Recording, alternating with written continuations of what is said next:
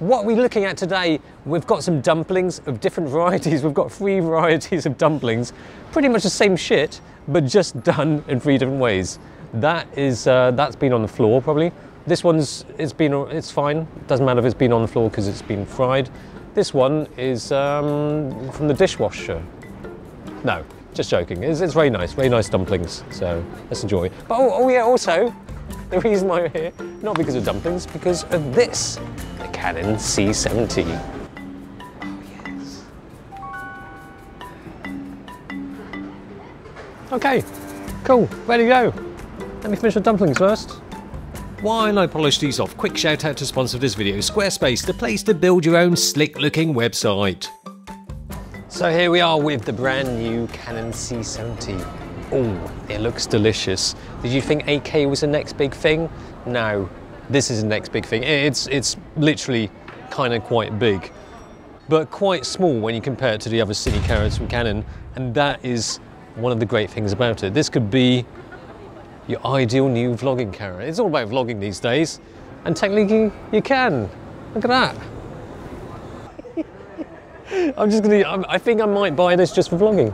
Check out that cat. You know, all you Canon fanboys are going to say, oh, it's all about the color science. Check out that color science. This is in BT709. Vlogging with a cine camera? Madness. The 1DX light but a bit thicker form factor will open up the world of professional video making to a broader range of users. Yes, including the one-armed bandits. 4K only, but it takes 120p. Not bad, eh? But anyway, let's show you a little bit about the body of this rather tasty cine camera. You've got the tilty flippy screen, as I mentioned. Underneath the tilty flippy screen, you've got all your input levels here. You can choose your mic, and then you just adjust it with the little dials there. And you've got the battery, BPA30. Is that the same as on the C300 Mark II? Same as the C300 Mark II, isn't it? And on the side here, right by the screen, you've got air intake. Yeah, just in case you get confused and think that's for putting like your unwanted food or gunge. Don't block that up with your gunge. It says air intake there. No, don't put it in there. That's going to mess things up. That's so things don't overheat. Exhaust vent. 3 holes, free. Holy Canon. And then on here we've got the inputs. You've got mini XLR, input 1, input 2, both mini XLR. Then you've got your standard 3.5mm mic input along with your headphones. USB, remote, full HDMI, obviously. And then your useful buttons on the side here, which you want, because when you're holding the camera like that, I was going to put it to my eye, you don't have the EVF, so you'd look stupid like that. I guess you can probably buy something to stick on that to use the back screen as an EVF, but that's a tilty flippy screen anyway, so maybe you don't want to do that. But yeah, it doesn't have an EVF, so you can do that, and you just adjust everything like that. The ND filters. 6 stops, up to 6 stops of ND filter there. Oh, that's cool. Always super useful to have built-in ND filters, and impressive that they managed to find some space in between the sensor and the mount. That all happens behind that glass there. Oh, and you can extend it from 6 stops to 10 stops of ND-ness. It is digital though. Yeah, I mean, that's pretty much it. That's really all you need to know. On the back, if you're familiar with Canons, then I don't know, there's a bit of foodage. There's a bit of foodage here. I don't know whose that is. I'm worried that's not mine. And whether that's COVID-free.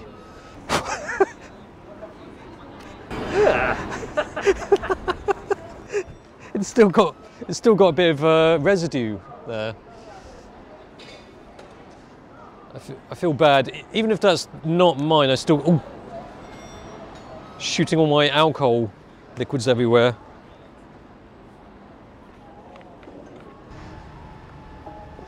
If there's any place that I can squat, this is the place, right? It doesn't have 8K. You don't need that. It's got 4K, 10-bit, 422. That's the one thing you've got to love about cine cameras. You've just got to love that dynamic range, the image. 16 stops dynamic range. You gotta love that. Let's try and see log 3. It doesn't have RAW. That's a good dynamic range test. The dual gain output means that each pixel reads at 2 different gain levels, one prioritizing saturation and highlight protection, and the other suppressing noise in the shadows, basically for improved dynamic range and noise control. The way it retains those details, if you swing it either way for the highlights or shadows, so clean, it's impressive. It delivers those 16 plus stops of dynamic range and up to 4K 60p. You don't get extended dynamic range when shooting 4K 120, but the dynamic range is looking great. And for optimal performance, you have to shoot C-Log 2 ISO 800. If you want the most dynamic range, that is, but a lot of the times I'll just opt for BT709 because the image looks nice without having to do much to it. It's got enough dynamic range and it's great for work that involves a fast turnaround. Just want to get that lovely, beautiful, glistening meat colour. Apologies to any vegans out there. Sorry, not sorry. As this isn't like one of the mirrorless cameras. This doesn't have inbuilt stabilization. It's not the R5. This is a cine camera. That's fine. You know, I'm just using the optical stabilization in the lens here. Obviously, it's inside the lens. Always loved Canon's optical stabilization for video. It almost doesn't matter if there's no in-body stabilization. And the weight of the C70, although 1200 grams, isn't all that heavy. It's enough to make it more stable in your hands. It has the option of digital IS, which works nicely in combination with the lens OIS, although sometimes it does seem to overcompensate. With just OIS, it feels the most natural. The lens IS does a great job, which you can see when you take the OIS off and just use digital IS. The size and weight means it should balance nicely on the gimbal, but the C70 works just as good for handheld shots.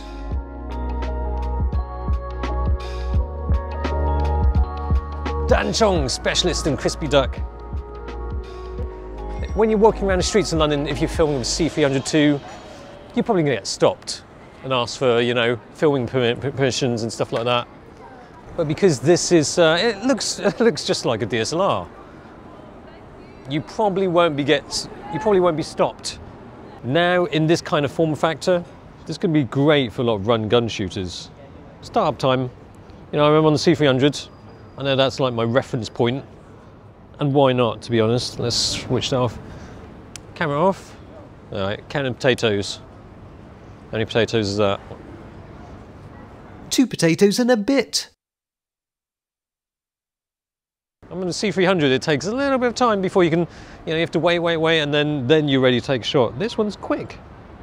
It requires quite a firm press to press down on the record button. Sometimes I think I pressed it, but I haven't. That's probably just me, my weak fingers. Need to up my finger game. That sounds so wrong.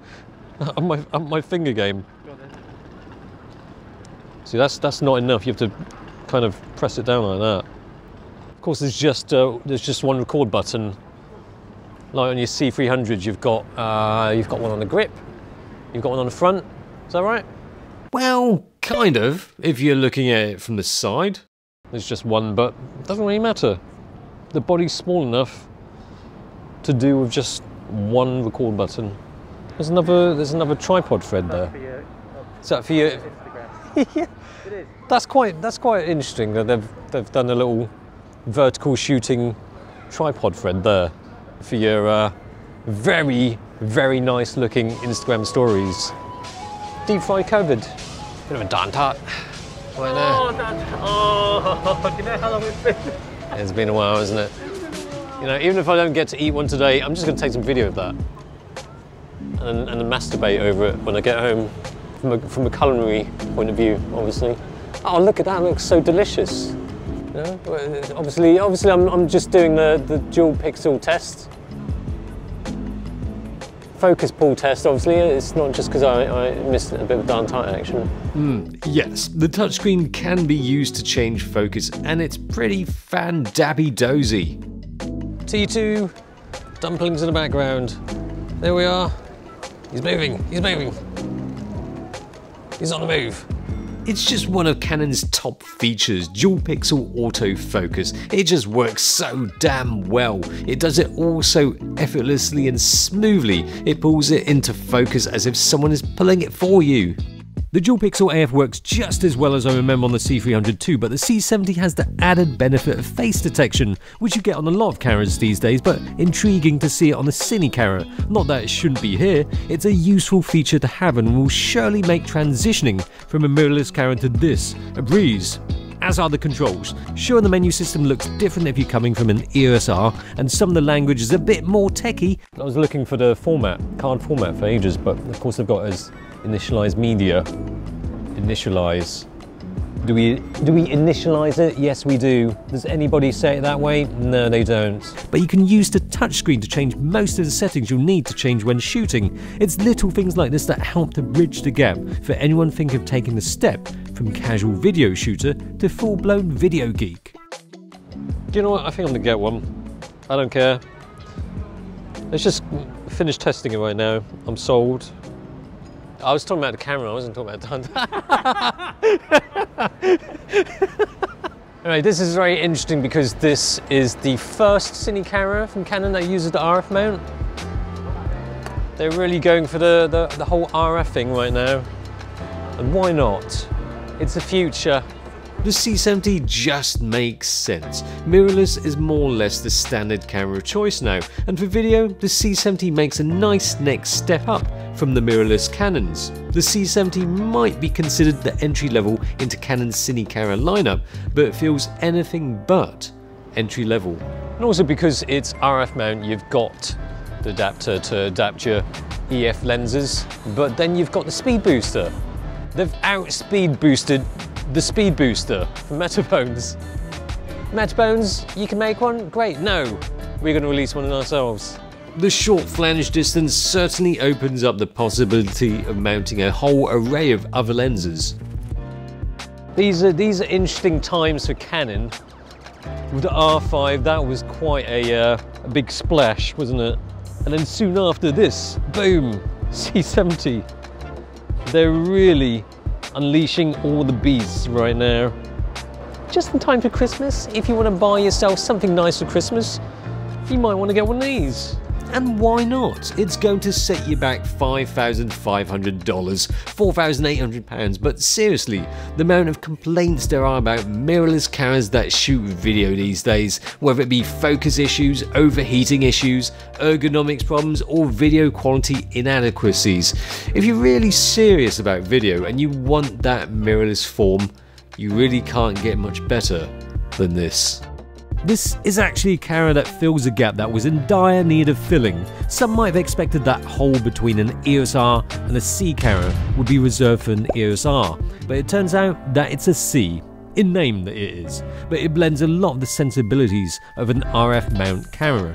If you're getting serious about your video, the C range would be what you'd consider, but the ergonomics and form usually wouldn't make it ideal for all situations. The C70 delivers everything you'd want in a camera made for video just as easily as a Canon EOS R camera, suiting the one-man band kind of filmmaking that's so prevalent in the modern day.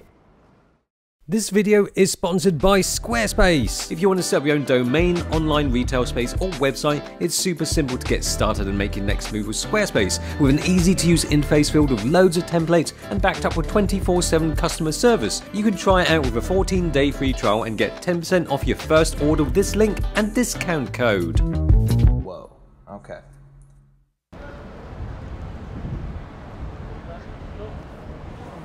Oh.